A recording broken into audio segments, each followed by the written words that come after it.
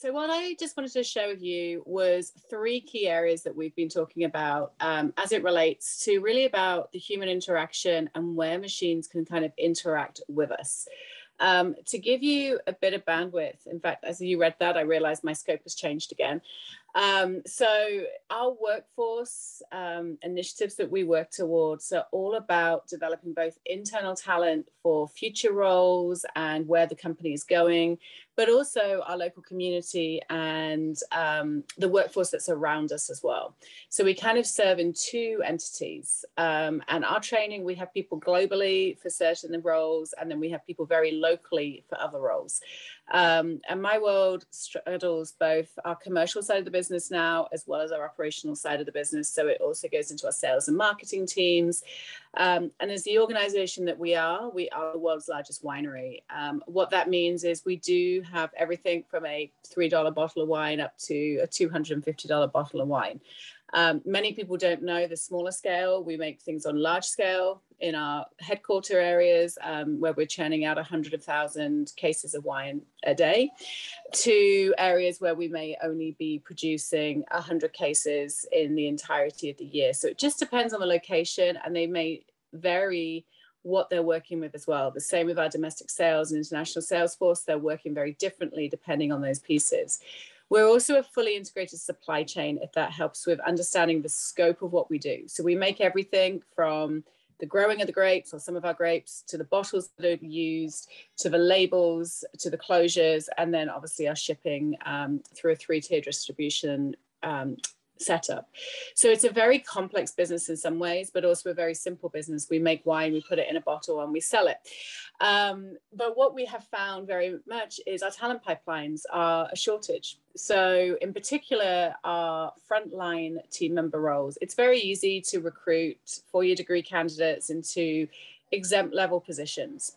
However, we have found the need to develop locally and develop talent locally. And so one of the pieces that we've found through our learning and really through the human-centered is people want to come and work within our organization, but we're having to drive the needs of our workers and understanding those pieces that we have. And one of the things that we're doing around the community is actually building talent pipelines through our K-12 partnerships. So we have been going out into education and actually having the conversations about what is it we need from an organization perspective to develop our students into our future workers.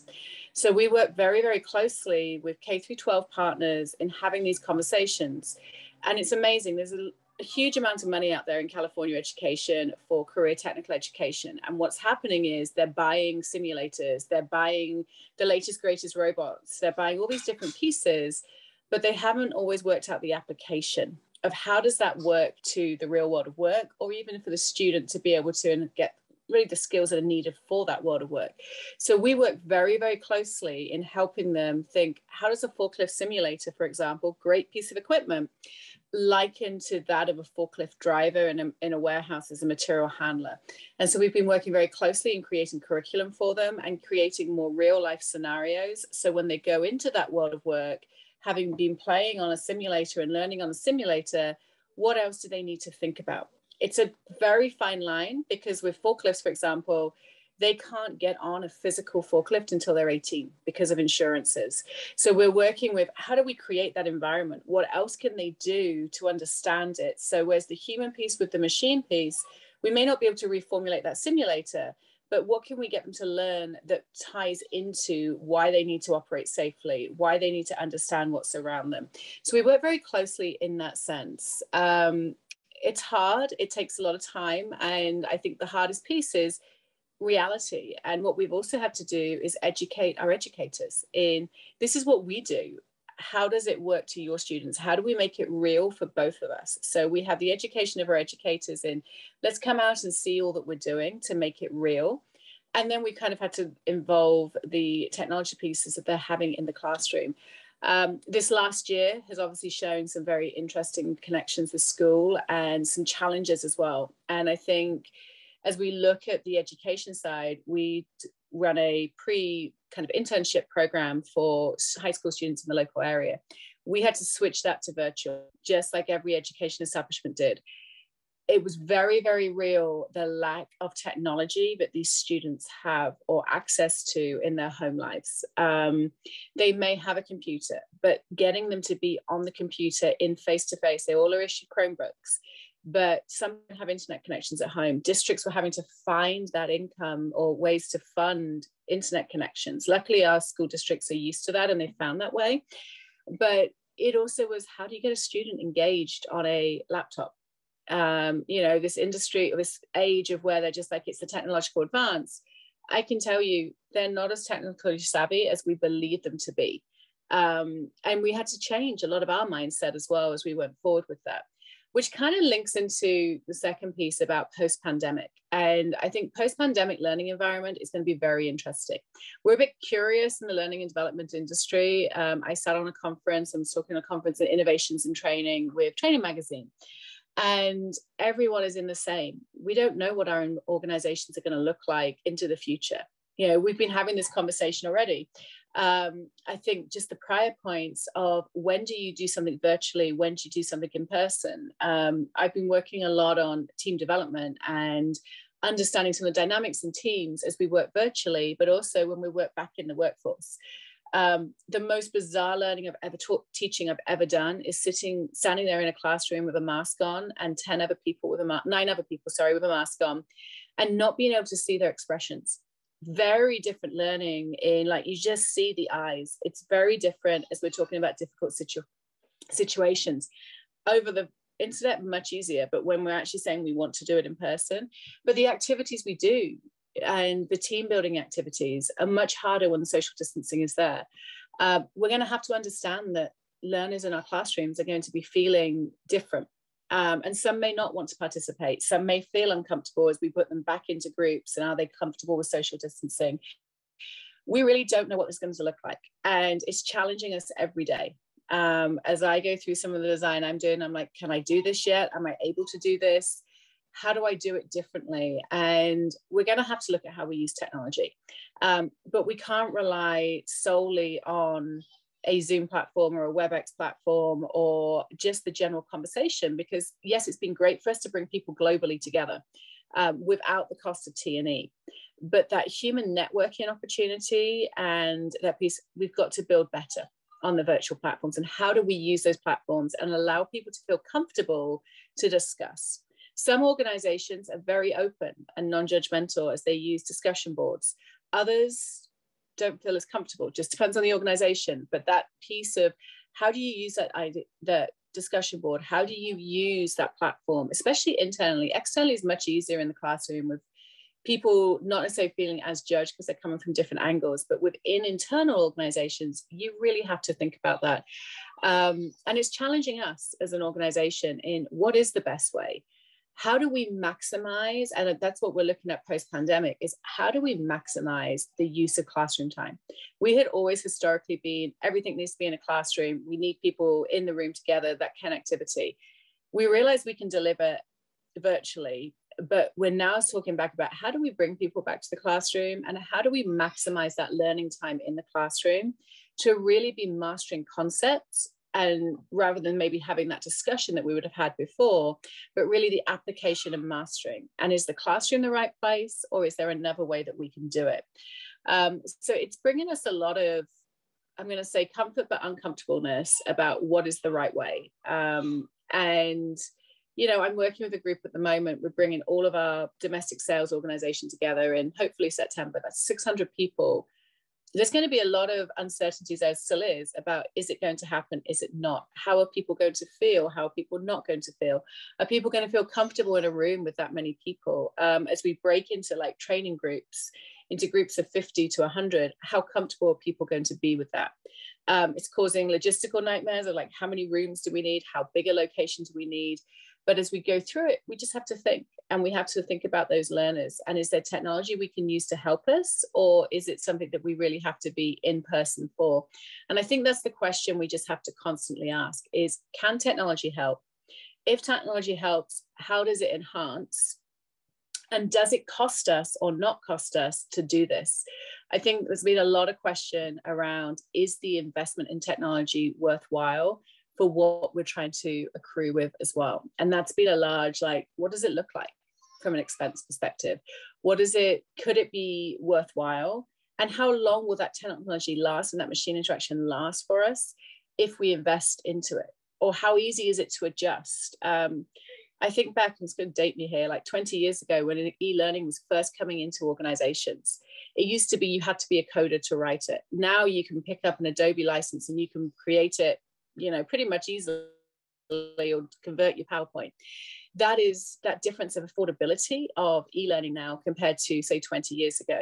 And I think that's the same with, as we look at AI going in, what does that look like? How does it approach? And we've seen that in discussions as we look at AI and the use of technology of, is it worth the investment for us? Can we control that investment? Can we make the work? Or do we have to always pay a third party? If we have to pay a third party thousands of dollars, we will not make that switch. And that's that kind of hard piece in, yeah, other people are doing it, but is it really working? I look back at the pandemic, and if there was a way that we could have invested in AI to teach our sales force all about the live in an account today moment, it would have been fantastic.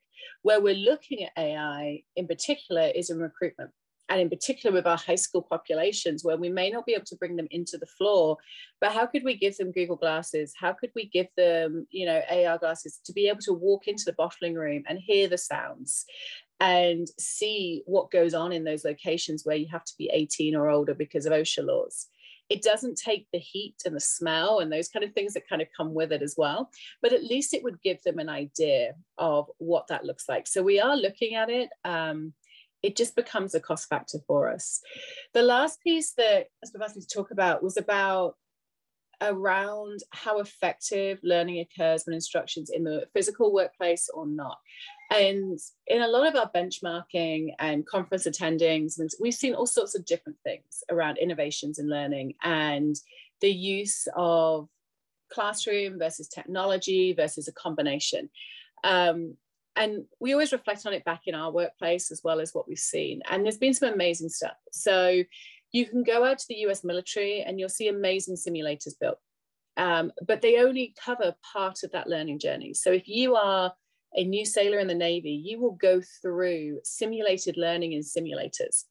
And I was talking to a colleague who fairly recently retired from active duty and reserve duty, and he used to be on the mining ships, and those are those little ones that in the ocean can be a real sick bucket. When I was out in San Diego a few years ago, we actually went to the military training, and it was fascinating to see the investment on AI and simulators. But the challenge was they did it there in simulated environments. They then had to spend hours at sea to then apply all their learning from the simulators in real life. And one of the biggest differences was the use of motion sickness. And it's going to sound crazy.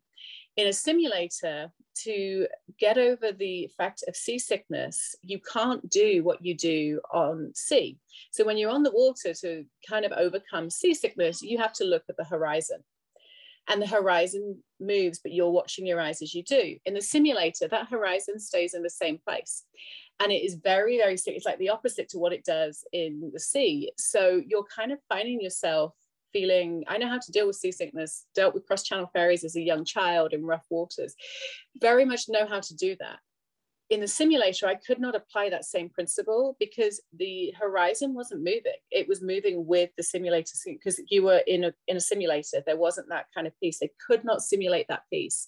And they said that, you either are sick in training or you're sick in the ocean, one or the other, because you couldn't simulate it.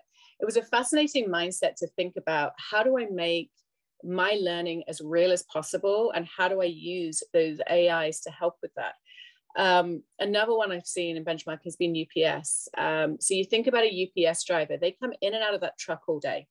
It puts a lot of stress and strain on their joints. You may not think about it, but as you think about going up and down stairs all day, you're putting a strain on your hips. And what they realized is they were getting a lot of injuries that way. So they looked at how could they use technology in their learning to help drivers realize this before they get injured. And what they do now is in their training centers. So all drivers go through training in training centers, and they have a weight-bearing platform that you step down onto, and it shows the impact of when you step out of your cab, what's the impact? And they have the correct way and the way that other people decide to do it. And the correct way, you can see holding onto the bar on the side of the truck, it takes the impact of the weight. People may not realize that, but when you put your hand on there, the impact goes through on the bar, and you see that on a screen. Once you've done it, you can look at the screen and it shows the difference. So you can try getting in and out of the truck different ways, and then you do the way that you're trained, and you can see that different impact on your body. Great way of using machines to help you really truly understand the impact of that learning. We've talked about it often, like, should we, as we bring people in for 12 weeks of training, could we cut down the time they're outside in 100-degree heat or 90 to 100-degree heat in the summer? And the answer has been no, we can't, because all of the things that we want to simulate, they need the heat, they need the light, they need maybe the smell and the slips and the trips. And it's really hard to simulate that in an environment. We can simulate the weight. We might be able to put them in I joke, we could put them in a Bikram yoga studio with AI glass, like an AI simulation or an AR simulation going, but that's not the ideal to what the workplace is like. I can't take them into the confined spaces of a tank to realize that whether claustrophobia gets them or not, or heights. We see fear of heights as people climb to the tank tops. A 600,000 gallon tank is very different than a 100,000 gallon tank. I would rather get in a 600,000 gallon, but I still don't really want to, versus a 100,000 gallon. And you can't replicate that. And so you have to be really careful as you look at it. Is this the latest, greatest shiny object that we want to embed into our training? Or do we really think this is going to help us? And we often cross this bridge. And part of my world now is taking on learning technology. And there's been a lot of conversation about how do we make it accessible to all? Can we use it? Can we use devices? How do we make learning one-stop shop right there?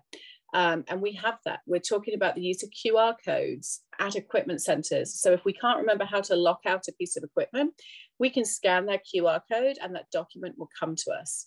That may be when machines become intelligent for us. And that's probably where our comfort level is. A lot of it is, do you need that science? I mean, when I think about machines and human learning, it's about how do they complement? How do they work together? And if it's not the latest, greatest, shiny object, is it really going to help us, or is it just an investment sucker? And that's what we have to look at it. It's like, do you invest in something for your business? It's exactly the same as do you invest for your training? And you have to look at that outcome. Does it outweigh or not? Technology is coming down in price, but we still are scared because it's something unknown to us at times. And we just have to decide, are we willing to take that risk?